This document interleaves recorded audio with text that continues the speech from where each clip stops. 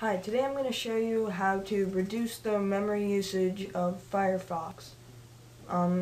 which can be really useful if you're on a netbook or a slower computer. So first what you want to do is go to about:config and just click I'll be careful, I promise, and then right click new boolean, and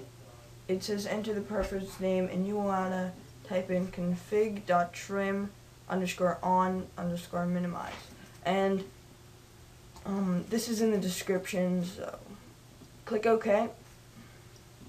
make it true, OK, and restart Firefox to see the effect. And now it will use a lot less memory, and Firefox, you will see,